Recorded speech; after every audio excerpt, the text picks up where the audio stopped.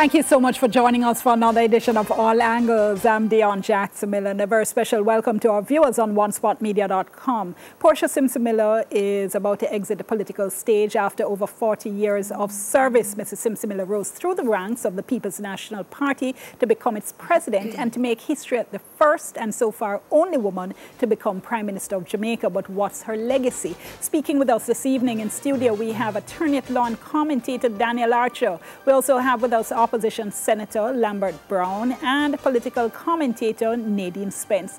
First, though, let's go back to Parliament yesterday, where members of Parliament and senators across the political divide paid tribute to Mrs. Simpson Miller. We must never believe that governments will act automatically in defense of the poor. And you have been the voice that has kept the government focused on policies and programs that are beneficial to the poor. And I have studied you in that regard. I have observed how you have operated. And I am saying to you on your retirement that you don't have to worry. There is a new defender of the poor people of Jamaica.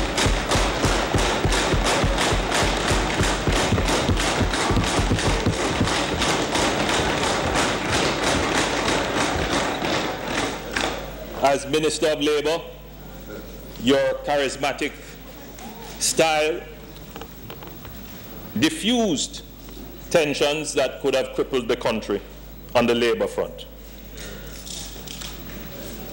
As Minister of Social Security, you ensured that not only the poor, but the vulnerable were attended to.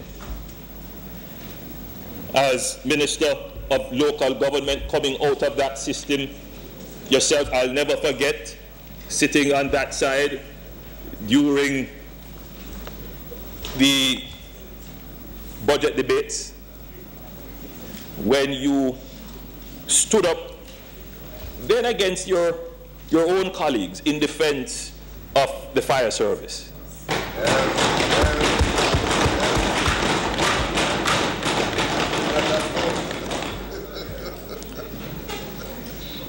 As Minister of Sports, you were the chief cheerleader of all the teams. And as Minister of Tourism, you exemplified the Jamaican hospitable spirit. Too few women of humble upbringing have succeeded in overcoming the many social, economic, and political obstacles to attain the ultimate in political leadership. To see the dreams, as she has stated, the dreams of a young girl from Woodhall, St. Catherine, so clearly realized, is a powerful source of inspiration for women locally and regionally, from which they can draw, and one which we must celebrate for each and every young girl who takes and builds her hope and understanding of what commitment to service and hard work can bring. Mrs. Simpson Miller has traveled a tremendous political journey, serving our country, as we have heard, for more than 40 years at different levels of the political realm, vehemently challenging all biases predicated on a political culture steeped in masculine traditions.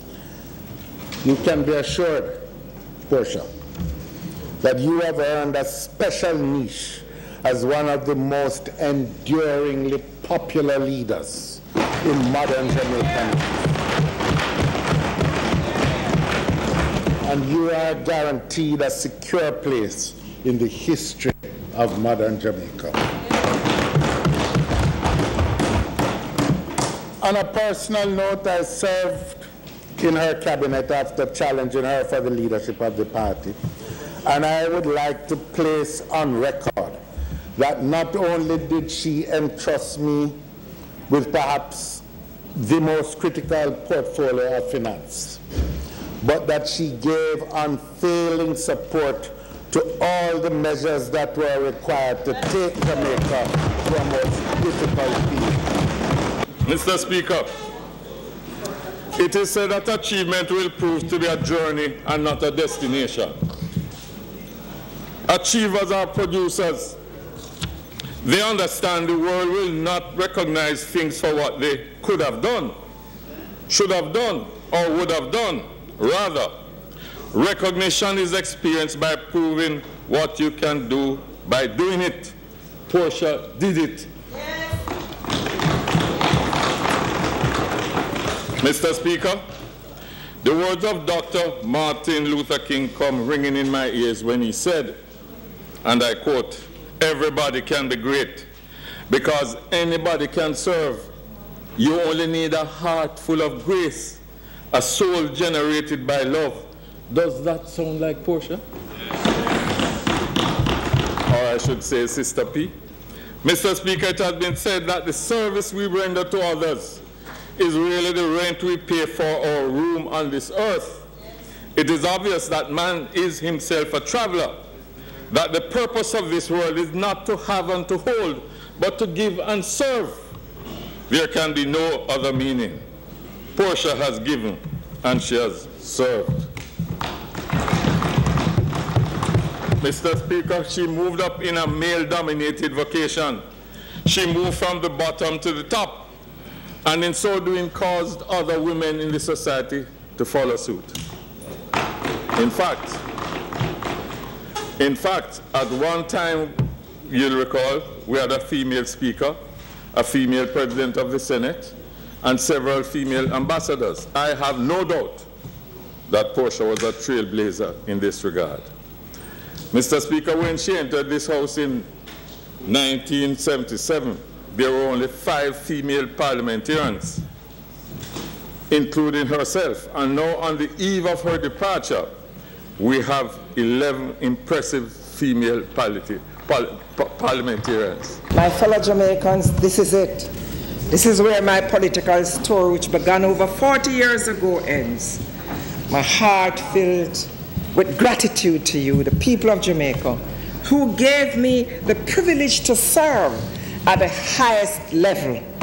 As I have said so many times, it was an honor of a lifetime. I will miss the cut and thrust of politics, but most of all, I will miss interacting every day with the Jamaican people, especially the children. You have given me so much, and I am proud of all that we have achieved together. For as long as I live, wherever I go, whatever I do, my heart will always be with you. Thank you, I love you. God bless you, God bless you.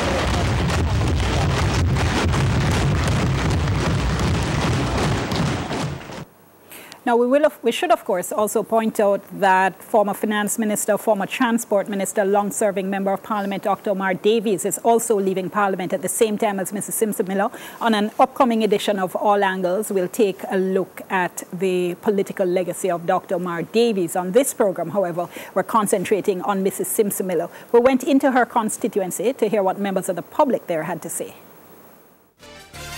Well, Portia means a lot, and she's a good role model for women, as you can see, because, and I like that she come from Cherry Garden and then big community there is a ghetto girl, and I hear she in the thing, you see me? So you don't know, Portia means a lot to us, in a back to you, our garden, when she ever come and she make no for it, have a little toilet, and so I like them, everything she try. Because some people never did want to board house and so because they don't worry about gunshot, they don't know a garrison, you know.